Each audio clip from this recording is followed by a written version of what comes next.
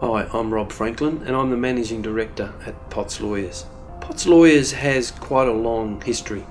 Bill Potts and I first worked together in the mid-1980s and we were working at a firm, Price and Rubottom, which was then the oldest established law firm on the Gold Coast. Today, our experiences are applied for the benefit of clients of Potts Lawyers, which offers a boutique criminal and civil litigation service to our clients.